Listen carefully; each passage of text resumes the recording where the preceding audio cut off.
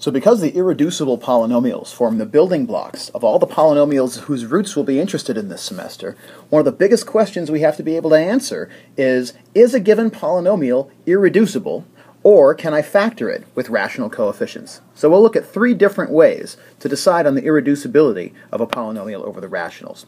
We're going to start with a toy example. P is 2t to the fourth minus 15t plus 12. It's not too hard to convince yourself that if this polynomial does have a rational root, then we must be able to factor out something, at least something of degree 1, t minus that rational root.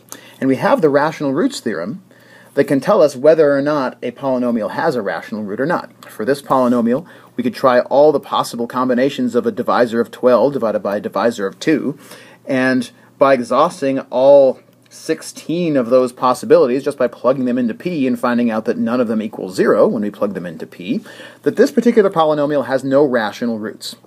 So that's all well and good. This polynomial has failed the rational roots test. Therefore, it doesn't automatically factor with a term of degree 1 in it. But that's not enough. It's not enough just to know that there's no rational root to guarantee that a polynomial is irreducible.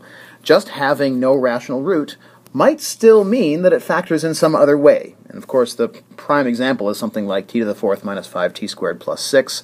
Doesn't have a rational root, but a little inspection shows that we can factor it as a quadratic in t squared. And so it factors in a non-trivial way, even though it didn't have a rational root. So what are our options? What else can we do to decide whether a polynomial is in fact irreducible over the rationals?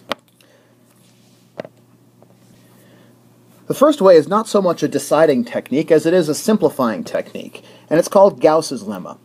The idea of Gauss's Lemma is as follows.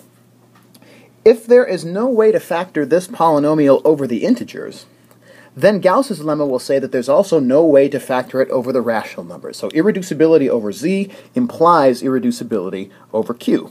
The idea for why Gauss's Lemma works is, let's think about what the contrapositive might be.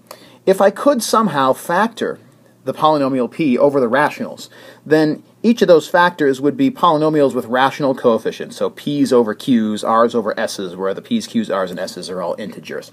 But in that situation, we can actually show that if we can factor it with these rational coefficients, then when we multiply it back out, it has to have integer coefficients, 2, negative 15, and 12 in this example. And it turns out that we can show that that means it must have factored over the integers in the first place. So that's all well and good. It tells us that irreducibility over the rationals is guaranteed if we have irreducibility over the integers. So how do we use that?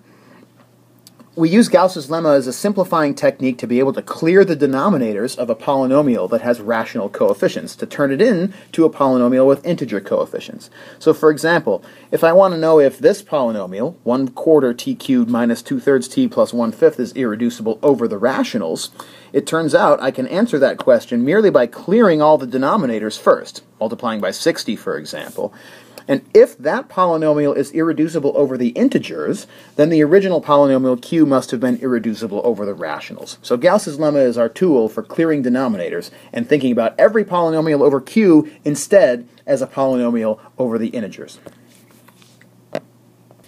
But that's still not enough to actually decide on irreducibility. So here comes the main result. This is the one that we're going to use the most to decide whether a polynomial is irreducible. And it's called Eisenstein's criterion. And Eisenstein's criterion works as follows.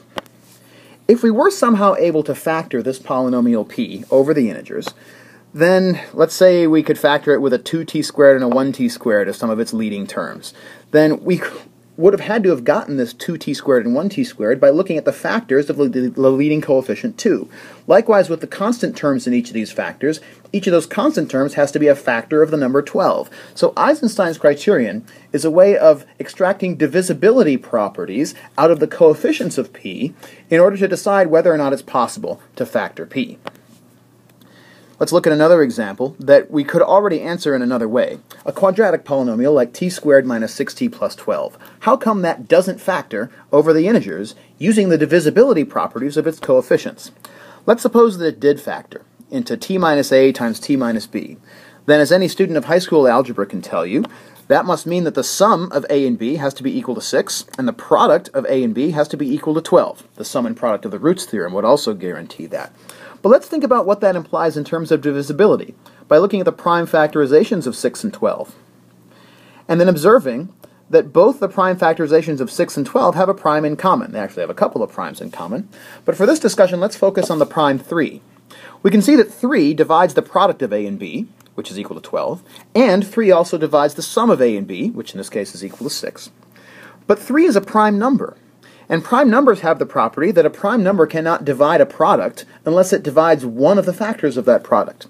So if 3 divides a times b, then 3 must divide one of a or b by itself. Without loss of generality, let's assume that 3 divides a. In other words, a here has to be a multiple of 3. But if a is a multiple of 3, then according to the second statement, because 3 divides a plus b, that must mean that b is also a multiple of 3. So in other words, in this example, it's not possible for 3 to be a factor of one of a or b. Because it divides both the sum and the product, it has to be a factor of both a and b. So both a and b are multiples of 3. But what does that mean about their product, a times b? It means that a times b would have to be a multiple of 3 squared, or 9. But in this example, a times b is equal to 12, and therefore that's absurd. It's not possible. So the divisibility criteria that we're going to need for Eisenstein's criterion are going to have something to do with whether or not the coefficients of this polynomial are divisible by a prime, but whether or not the constant at the end of that polynomial is divisible by the square of that prime. So here's Eisenstein's criterion in its generality. It says that if we can find a prime integer, q, such that, first of all, q is a factor of every one of the non-leading coefficients. In other words, everything but the leading coefficient, q has to be a factor of. But more than that, we also need q not to be a factor of the leading coefficient. If it were also a factor of the leading coefficient, we could just factor it out of everything and it wouldn't be that interesting. So we want q to be a factor of every non-leading coefficient, but not a factor of the leading coefficient.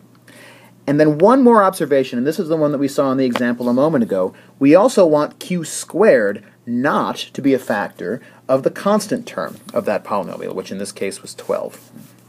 If we can find a single prime integer that does all of these three things for our polynomial, then Eisenstein's criterion will say that p is irreducible over q. This is actually a really, really powerful result. Let's see how it applies to our specific example. Looking at the prime factorizations of the coefficients, what we're looking for first is a prime which is a factor in every non-leading coefficient. And just looking at these prime trees, we can see that 3 is the prime candidate. So let's focus on the prime 3. It's a factor of every non-leading coefficient. Is it true that 3 is not a factor of the leading coefficient? Absolutely. There's no 3 that goes into 2, so our second criterion is satisfied. Finally, is 3 squared a factor of the constant? Absolutely not, because 3 only appears in its prime factorization once. So the prime 3 satisfies all 3 of these properties. Therefore, Eisenstein's criterion will guarantee for us that this polynomial is in fact irreducible over the rational numbers. So Rp is what we call an Eisenstein polynomial with prime 3, and that makes it irreducible. So Eisenstein's criterion is incredibly powerful, and it's the one that you're going to use the most often in this course for proving the irreducibility of a polynomial over the rationals. But we have one more technique that we can use if a polynomial doesn't yield to any of these techniques. The technique of last resort is something we're going to call reduction mod n. Here's the idea of how it works. Let's suppose that I have a polynomial like t to the fourth minus 5t squared plus 6 that we looked at before, that we happen to know factors over the integers. It's not irreducible. This one is t squared minus 2 times t squared minus 3. Well, what would happen if I took this polynomial and I reduced all of its coefficients modulo a certain integer, n, for example? So let's take this polynomial p, and let's reduce it, I don't know, mod 3, for example. That turns negative 5 into positive 1, it turns 6 into 0, and it turns in our factorization t squared minus 2 into t squared plus 1, and t squared minus 3 into t squared by itself. But the key observation is that because p factored over the integers, when we reduce everything mod 3, it still factors over the integers mod 3. Right? And it didn't matter that we picked 3 here. This would work for any z mod n. So if a polynomial factors over z, then it must also factor over z mod n. Well, how is that helpful? Well, look at the contrapositive of that statement. If a polynomial does not factor over z mod n, then it does not factor over the integers. And if it doesn't factor over the integers, then according to Gauss's lemma, it doesn't factor over the rational numbers either. So this is a powerful statement, that irreducibility over z mod n implies irreducibility over z, and therefore irreducibility over q by Gauss's lemma. So this gives us a technique we can use. Let's see how reduction mod n can actually help us to show that this polynomial, t to the fourth minus 15t plus 7, is in fact irreducible over the rationals. So our technique is going to be to reduce everything modulo n, and it would certainly make our lives easier if that reduction makes some of our terms vanish. So one idea might be to reduce everything mod 7 to make that constant term vanish. If I do that, I get t to the fourth plus 6t. Problem with that is that that polynomial actually factors. We can pull a t out of everything, and so it's proof of nothing, because irreducibility over z mod 7 would prove irreducibility over z, but reducibility over z mod 7 doesn't prove anything for us. We have a factorization over z mod 7. That doesn't tell us anything about whether we have a factorization over z. So what we'd like is we'd like terms to vanish, but we'd like the result to still be demonstrably irreducible over z mod n. So instead of choosing 7 for our modulus, we should try choosing something else. What happens if I decide to get rid of that middle term? Maybe by taking everything mod 5 instead of mod 7. When I reduce this polynomial mod 5, I get t to the fourth plus 2. That middle term goes away. So that certainly makes our life easier. But now we're faced with the question, is t to the fourth plus 2 irreducible over z mod 5? Does it factor?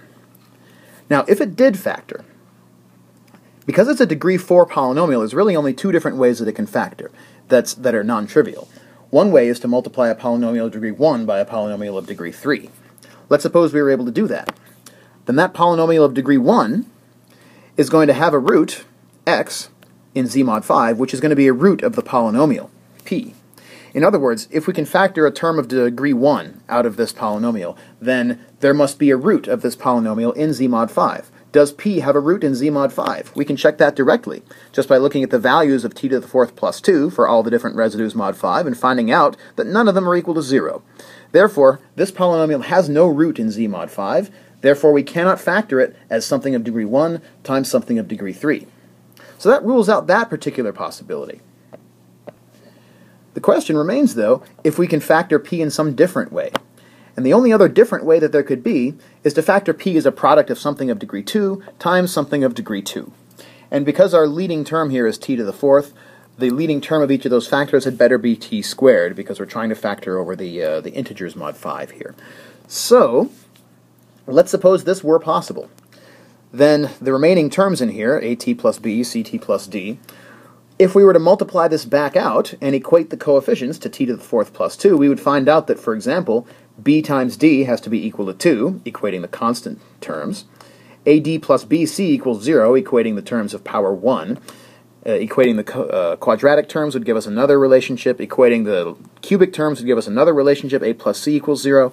And then we just have to go about the process of trying to reduce our numbers of variables. So if a is equal to the opposite of c, then according to that third equation, b plus d has to equal a squared.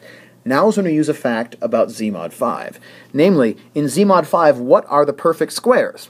The only perfect squares in z mod 5 are 0, 1, and 4. You can check that just by squaring every element of z mod 5 and finding those are the only numbers that you can get. This observation is going to be important for us. If we use that same a equals minus c to reduce our second equation, it's going to tell us that a times d minus b is equal to 0. And since z mod 5 is a field that has no zero divisors, this means that either a must be 0 or b must be equal to d. But if b were equal to d, that would make b times d equal 2, and 2 would have to be a perfect square. But that can't happen because the only perfect squares are 0, 1, or 4, so it's not possible for b to equal d. Therefore, since z mod 5 is a field, we must conclude a is equal to 0. But if a is equal to 0, then that also means c must be equal to 0 by that fourth equation. So now a and c have gone away. And that leaves us with only two equations. B times d is equal to 2, and b plus d is equal to 0. But if b plus d is 0, then b and d are opposites in z mod 5, and therefore b times d has to be equal to minus b squared. So minus b squared is equal to 2, from whence we can find out, multiplying both sides by negative 1 in z mod 5, b squared has to equal 3, but again that's impossible because the only perfect squares are 0, 1, and 4. Therefore, a number-theoretic divisibility argument has shown us that it's also not possible to factor t to the fourth plus 2 in z mod 5 into a product of a quadratic factor times a quadratic factor. Therefore, there is no possible way for this polynomial to factor in z mod 5. And according to reduction mod n, if it's irreducible over z mod 5, that makes it irreducible over z, and Gauss's lemma therefore makes this original polynomial irreducible over q. So those are three different methods that we can use in this course to justify why a polynomial that has no rational roots is irreducible over q. Gauss's lemma tells us we can clear out the denominators first and think of it as a polynomial over z, and then Eisenstein's criterion, the most important one, is going to let us use the divisibility properties of its coefficients to identify a prime which divides every non-leading coefficient and doesn't divide the leading coefficient, and its square does not divide the constant coefficient. That will prove irreducibility, according to Eisenstein's criterion. But if Eisenstein doesn't work, we can still try reduction modulo n, whereby if a polynomial is irreducible over z mod n, then it's irreducible over q.